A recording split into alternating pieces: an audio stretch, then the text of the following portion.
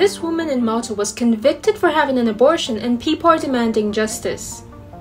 Abortion is illegal under all circumstances in Malta, and having an abortion and even helping someone get an abortion could result in 3 years in prison.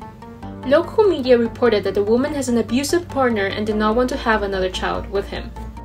The court found the woman guilty of having a medical abortion at home, but gave her conditional discharge, which means she would not have to go to prison if she does not commit another crime within 3 years. The case is rare, as this is the first time in at least 6 years that someone has been tried for having an abortion, according to the pro-choice groups. Activists say the woman should not have been tried in the first place. Malta is the only country in the European Union that has a total ban on abortion.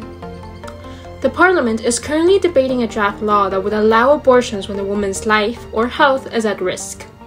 Follow for more stories from around the world.